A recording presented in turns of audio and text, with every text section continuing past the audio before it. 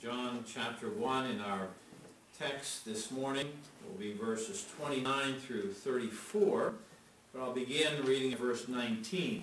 Remember, the first 18 verses are that introduction that John writes, and then in verse 19 begins that work of John the Baptist, and so we'll begin there but read through verse 34. If you're able to, I ask you would stand for the reading of God's Word.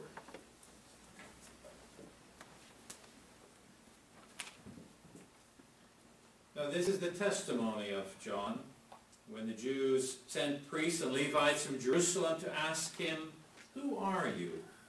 He confessed and did not deny, but confessed, "I am not the Christ." And they asked him, "What then? Are you Elijah?" He said, "I am not." "Are you the prophet?" And he answered, "No." And they said to him, "Who are you, that we may give an answer to those who sent us? What do you say about yourself?" He said, "I am the voice of one crying in the wilderness, make straight the way of the Lord, as the prophet Isaiah said."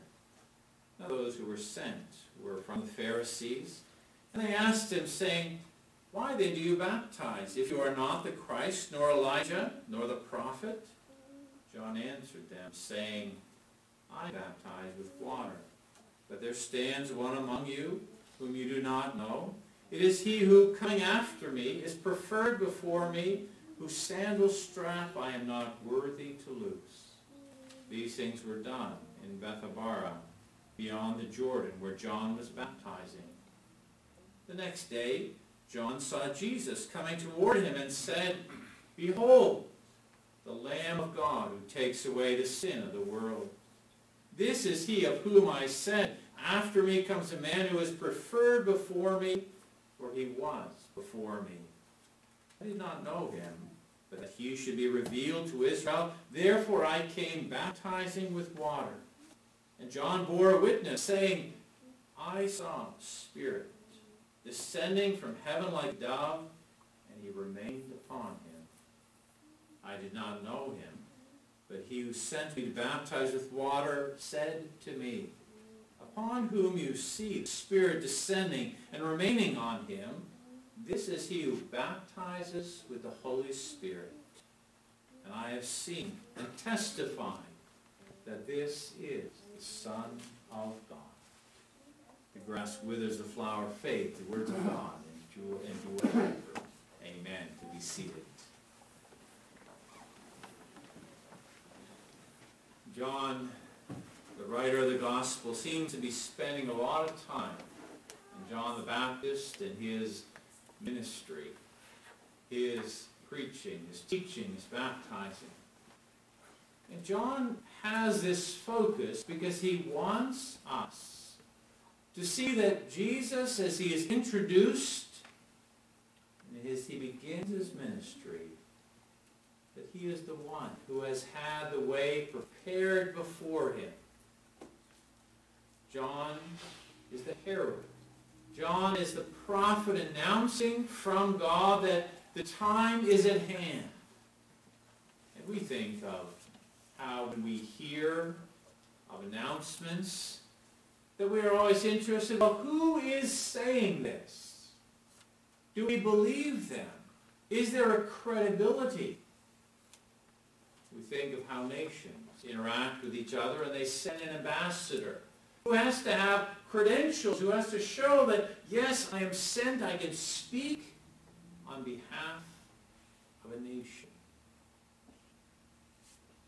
And as Jesus comes, God has prepared the way. The announcement has come from John, who was a prophet, and all recognize that here was a fearless, faithful prophet announcing the coming of Jesus. And why are we so concerned to spend time considering this? John announced Jesus. And we have this same Jesus announced to us.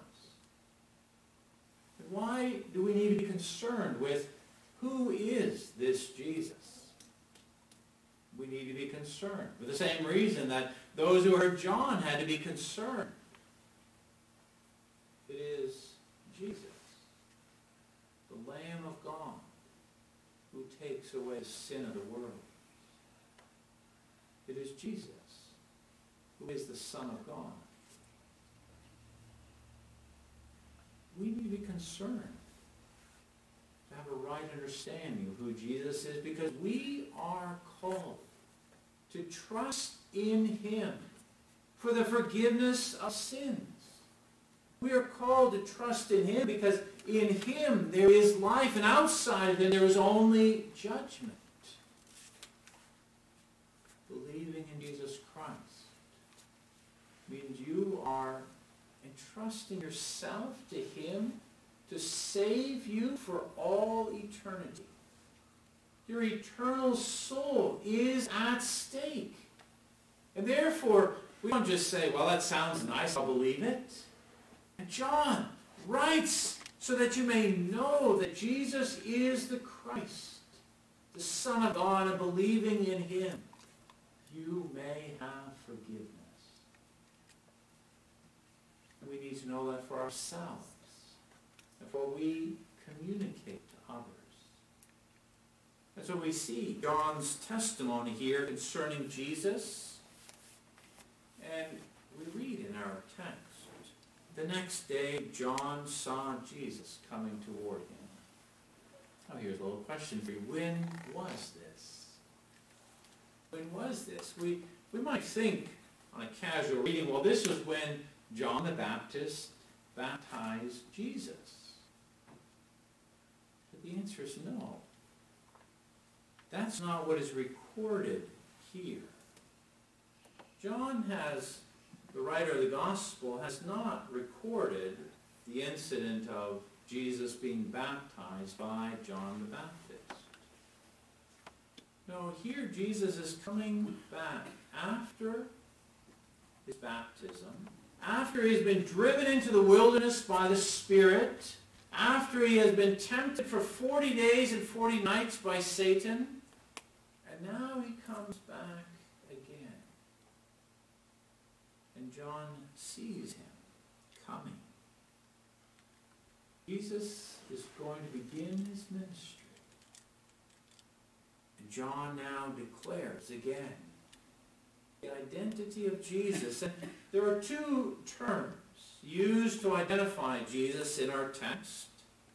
One, the Lamb of God, and the other, the Son of God. We want to think about how these give to us an understanding of the person and ministry of Jesus.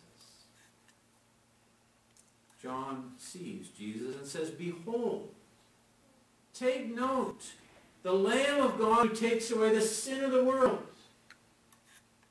Now, what do you think of when you think of a lamb? Children may think of this cute little animal, white and fuzzy, that jumps around a little. But in John's day, there would have been a different understanding of a lamb. A lamb was one that was sacrificed. A lamb was one that was killed. A sign of judgment of God. There is discussion about what reference in the Old Testament there would be. We think of the lamb that every Passover was killed and eaten by family. Going back to Exodus chapter 12, "Speak to all the congregation of Israel, saying, on the 10th day of this month every man shall take for himself a lamb according to the house of his father, a lamb for a household. And that lamb would be killed and eaten. It would be a remembrance when God passed over all the houses that had the blood of that lamb on its doorposts. We think of the daily sacrifice that occurred at the tabernacle, later at the temple. This is the offering made by fire. which you shall offer to the Lord, 2 male lambs in their first year without blemish, day by day, as a regular burnt offering. There again, another image. We think of how that image continues to be used and developed in the Old Testament, so that Isaiah speaks of a lamb as well, as he speaks of the one God would send. Isaiah 53, verse 7. He was oppressed and he was afflicted, yet he opened not his mouth. He was led as a lamb to the slaughter, as a sheep before his shearers is silent, so he opened not his mouth. You begin to think, here is the context in which John declares the Lamb of God, the one sent by God. But notice how he ties it inextricably to the removal of sin. Behold, the Lamb of God who takes away the sin of the world. This was the image that people had, that they would think of. The judgment of God, averted, passed over, because the Lamb had been slain. The sacrifice day by day, morning and evening, and all because of sin. And yet the sacrifices continued on and on and on. And they could not say, well, all the sin has been taken care of. And here John announces the Lamb of God who takes away sin.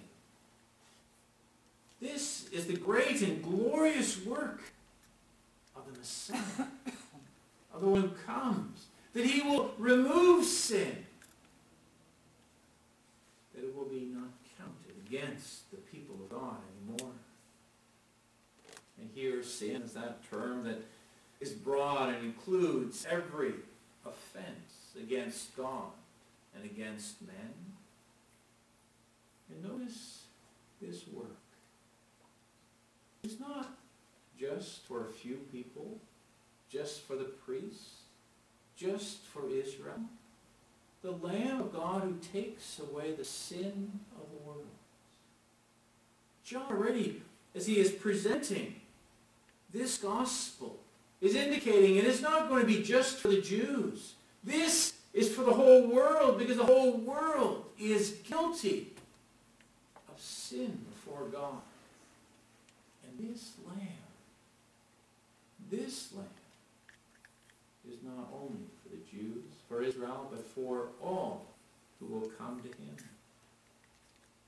Think readily of John 3:16, for God so loved the world that he gave his only begotten Son, that whosoever believes in him should not perish, but have everlasting life. It is this Lamb.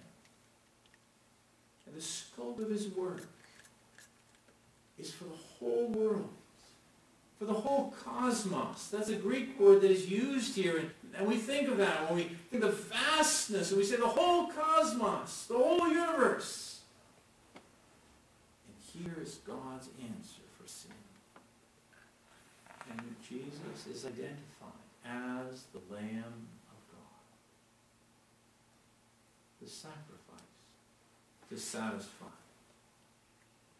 And John then makes that point. He identifies Jesus as the Lamb of God, fulfilling all that he had been declaring about him.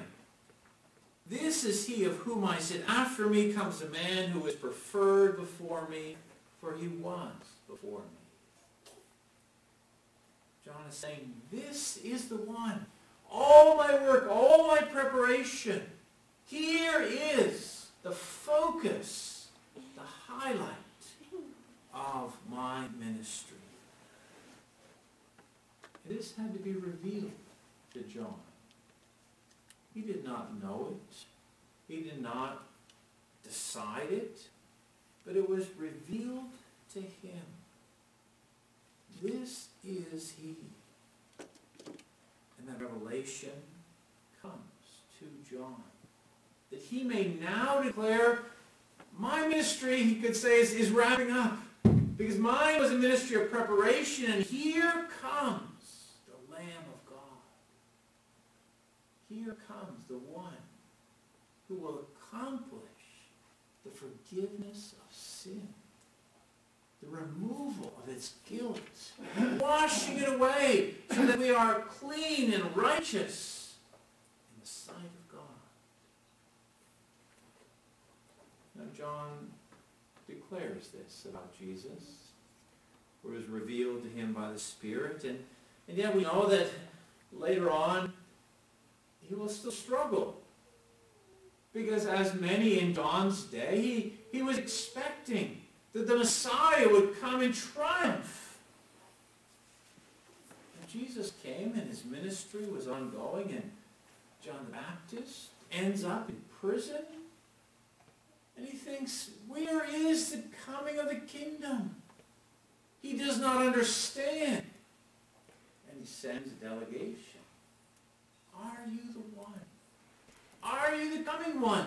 He doesn't see that the circumstances fit, for he has not fully grasped that ministry of Jesus as the Lamb of God. Though he declares it, he does not understand that Christ will be sacrificed, dying on the cross to satisfy justice. But here he declares what has been revealed to him, because, yes, he identifies him as the Lamb of God, and therefore says, after me comes a man. It was Jesus as a person, as a human being, who could stand in the place of his people. He had our nature, and therefore he could stand. He could substitute for you, for me. But we see as well, verse 34, at the end of our text, his identification as the Son of God. Not through adoption, but rather being the eternal Son of God. And Jesus is identified by the Spirit, the third person of the Trinity. For we see that John the Baptist bears witness. How did he know that it was Jesus whom he is declaring, behold the Lamb of God who takes away the sin of the world? Think of that.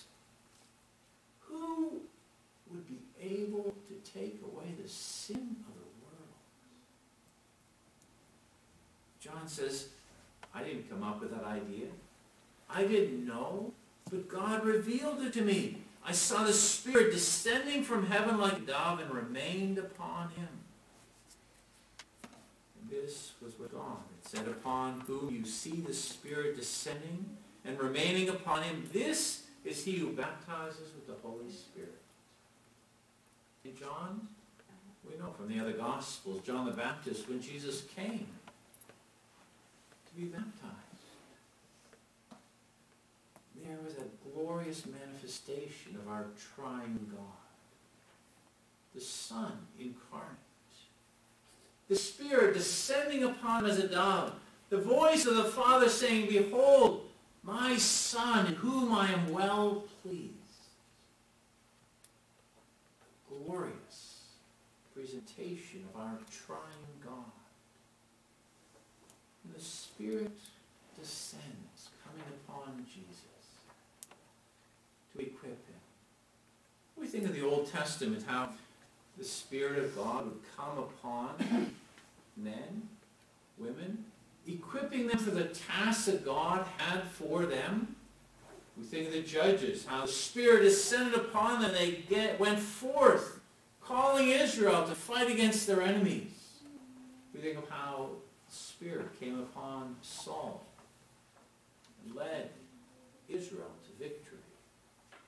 But we're mindful that the Spirit did not always remain. Saul had the Spirit of God come upon him for a time, but it left. And he proved himself to be reprobate. And even those who had the Spirit of God. We think of David, we read about the Spirit of God continued upon him from the time of his anointing. And yet we think the life of David and we think, look at the sin. David's capacity for the Spirit to indwell him was limited. The Spirit comes upon Jesus, the Son of God. And we have in the person of Jesus Christ that capacity that the Spirit is given to him without measure. John will write in John 3:36. So the Spirit comes and rests upon him and remains upon him. And the capacity for the Son of God to be filled with the Spirit is without limit. And this is the one who comes to minister. This is the one of whom John says, behold, here is God's answer. He wants people to know.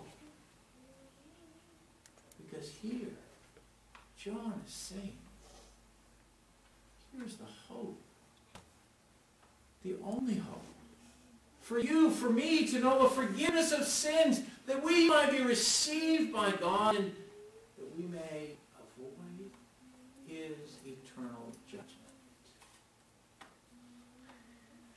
And therefore, the gospel writer John records the words of John, who baptizes, that we may have that confidence as well.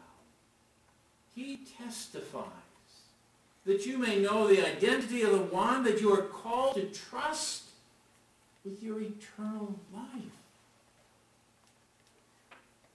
To trust for the forgiveness of sin. And this is the great announcement that John makes. Jesus is baptized by the Holy Spirit. It comes upon him and remains. John says, this is he who baptizes with the Holy Spirit. We think of baptism as that which identifies us with another person. That Israel, going through the Red Sea, they were baptized into Moses, 1 Corinthians 10 tells us. They were identified with him, being led by God. And Jesus, baptized with the Holy Spirit, identifying us with God himself. That was manifest at Pentecost. The Spirit comes down. There is, as it were, tongues of fire upon each person. But we know that we are all baptized by the Holy Spirit, identified through that baptism with Jesus Christ. That we were in baptism buried with him and raised with him. This is the identification. And it's Jesus who is the power, the right to baptize with the Holy Spirit. To give that new identity, to give that cleansing, to say, you are mine. Not even merely as a servant, but as a brother, as a sister, as a child of God. Remember, we had read that in the introduction, that he had given the right to become children of God. And that happens through the work of Jesus. And therefore John, the writer of the Gospel, is carefully laying this out. Here was God's plan. Here was the announcement. John was sent, a voice crying in the wilderness, prepare the way. Acknowledging sin, repenting, sorrowing over it. The Lamb of God comes, may be the one whom we trust. A man, yes, but a man who was before John, because he was the Son of God. And here is a title that the writer of the Gospel, John, will use 10 times in his Gospel, identifying Jesus as the second person of the Trinity, who took on human nature that he might live amongst us. And yes, he is called the Son of Man in John's Gospel as well, 12 times. That identification with his people. But together, in the person of Jesus Christ, we have a Savior. We may know who he is. Why is that so important? Because we must trust in him for our salvation. And we must know whom we have believed. It is not some hopeful thinking. It is a confidence receiving what God has revealed. The Lamb of God who takes away the sin of the world, who is the Son of God. And they come together in the person of Jesus Christ, and we say, here is my salvation. Here is my hope, my confidence, because God has come and is able to accomplish what I cannot.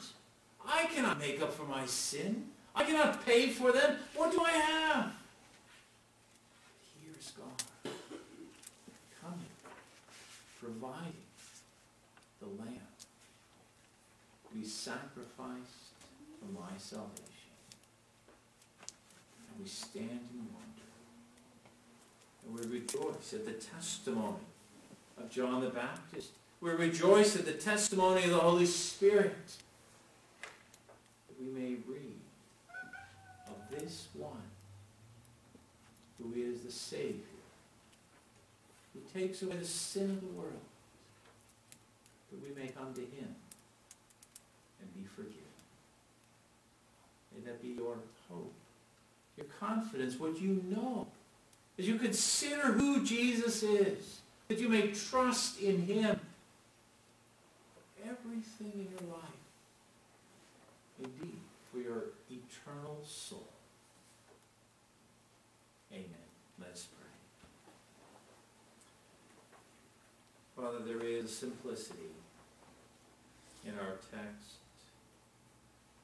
How easily we can read over it and think, I know this already.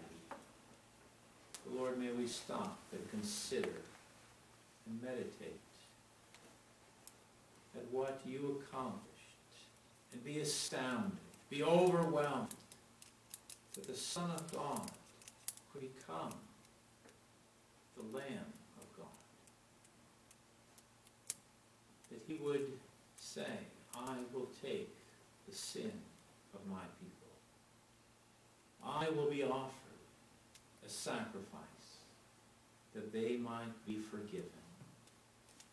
Lord, we think of the eternal ramifications, the eternal consequences because of this, that we may have hope, that we may escape judgment, that we may anticipate the glory that will be ours in full measure, that we have now a foretaste of. Oh Lord, we pray for you to impress this upon our hearts, that we may rejoice in our Savior, in the Lamb of God, the Son of God, Jesus the Christ. Amen. In response, let us turn to hymn number 645, a hymn that reflects on the consideration of Jesus. Jesus, the very thought of thee. Hymn 645, let's stand as we sing. Thank you.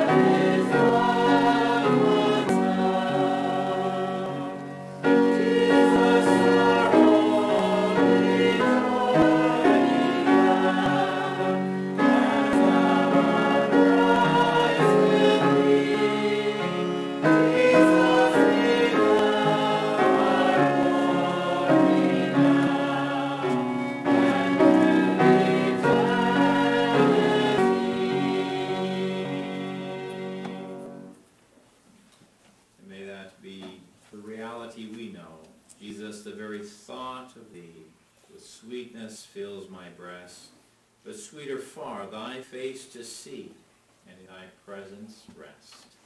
For that is our hope and our confidence. Look up now to receive the benediction of your God. The grace of the Lord Jesus Christ, the love of God the Father, the fellowship of the Holy Spirit be and abide with you, God's people,